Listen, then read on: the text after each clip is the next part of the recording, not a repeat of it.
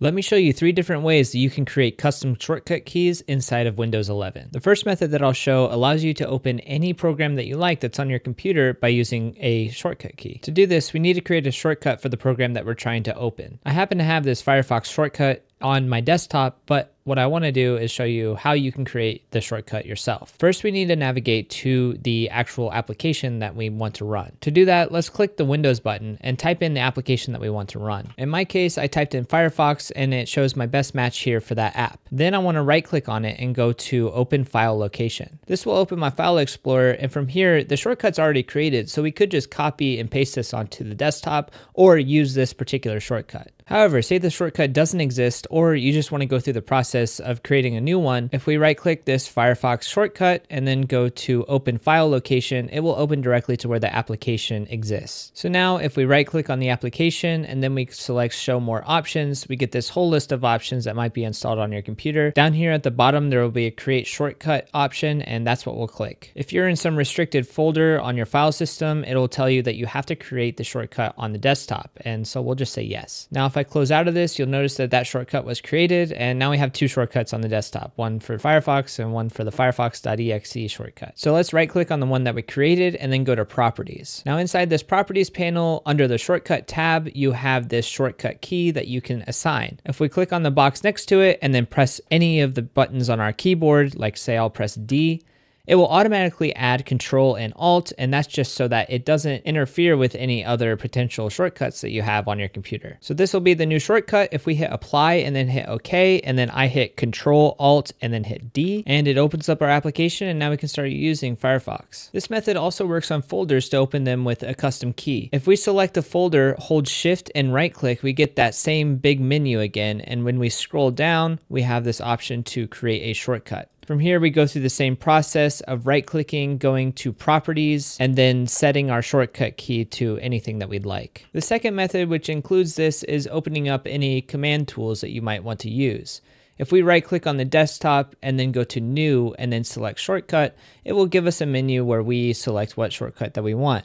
This is saying type the location of the item, but if we just type in CMD to open up the command prompt and then hit Next, then we can type the name for the shortcut. This one in particular, we'll just keep it as cmd.exe, hit Finish, and if we double click this, it will open up the command prompts, but we want to add a shortcut key to our keyboard. We right click, we go to Properties, and then we select the shortcut key that we wish to use. Here I'll do Control Alt G, I'll hit OK, and then if I hit Control Alt and G at the same time, it should open up the command prompt. So those are the first 2 ways of utilizing your keyboard to open up different files or folders, but we want to be more flexible sometimes. So what we can use is a third-party tool called AutoHotKey to do pretty much anything that we want. To download AutoHotKey, you need to go to AutoHotKey.com and then click the download button and then go through the installation wizard to install the application to your system. Once you've done that, you can create your first hotkey by right-clicking on the desktop,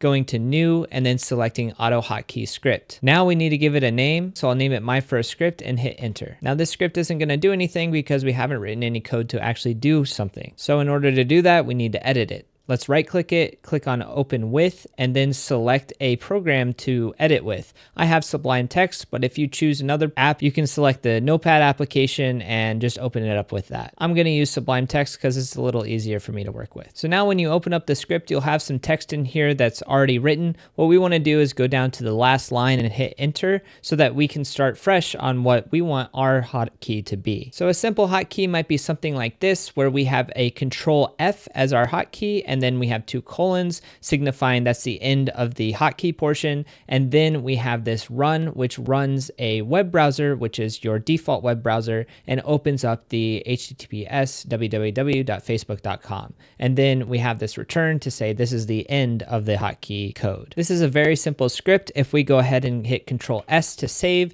and then minimize, we can then double click on our My First Script on our desktop and it will run the script. So now anytime that we hit the hotkey, it will automatically take us to facebook.com. So now if we hit Control F, it opens up directly to facebook.com. Now that's cool in and of its own, but you can actually do way more. This application is very flexible. It allows you to do pretty much anything that you want on your system and assign it to a shortcut key. So for example, I've created this Control plus Shift plus G, and what it'll do is it will take whatever selected text that you have highlighted and then search Google for it. And you can even do it anywhere from within your computer. It doesn't have to be the browser. So I can select copy the selected text to the clipboard and then hit Control Shift G, and it automatically pulls up Google and searches that particular text. We can also do it from within a browser window as well. If I select this "Where is my clipboard" in Google and then hit Control Shift G, it opens up the new tab and searches directly for me. So you can see how AutoHotKey can be very powerful, but it also takes a little bit of knowledge to get going. So whether you're just trying to open up an application with your keyboard, or if you want to do really complicated things like searching for text that you've selected on your screen,